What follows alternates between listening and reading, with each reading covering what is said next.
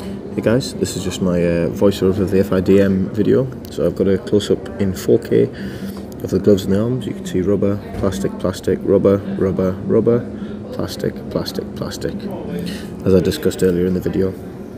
You can also see this little bit of vinyl sticking out on the back. That's just a dressing issue, as I just try and get around the back of the costume.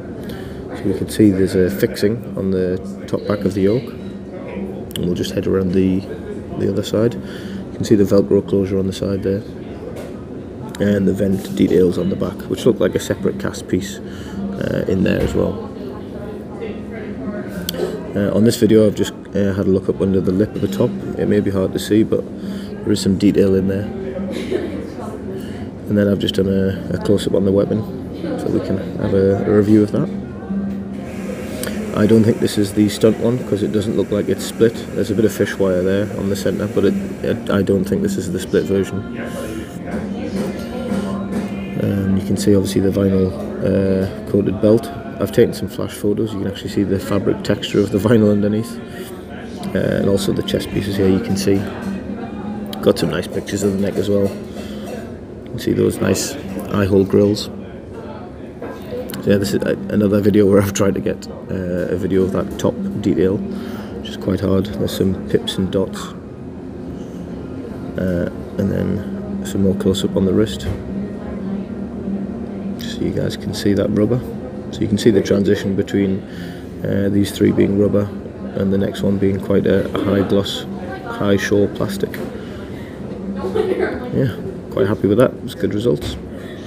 Just trying to get some views on the back closure on here. It was quite hard to do. I had it on a 3-foot selfie stick. So over here you can see the Velcro closure on the back right hip of the wearer, and those panels and vents again. You also see the neck seal goes really high up. I'm just trying to see over the top of that lip to see what we can see.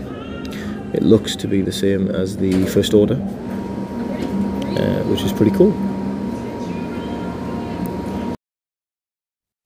The interesting detail you can see under here is the back actually seems to be made out of 3 pieces. That second shelf appears to be a whole separate layer that's been glued together on the back, because you can see a black gap straight through, so it doesn't seem like it's connected as a single piece here. So that's quite interesting. So we've got a few other close-ups here. You can see the gloves seem to go really high up. There's a close-up on this neck fabric here. You can see the texture nicely. I've changed the colour slightly here so you can see the details in the helmet and the next one, just to see the gloves go really far up inside there.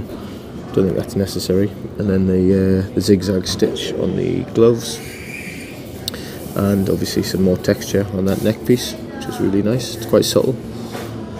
And just a close-up on that wool front, the twill.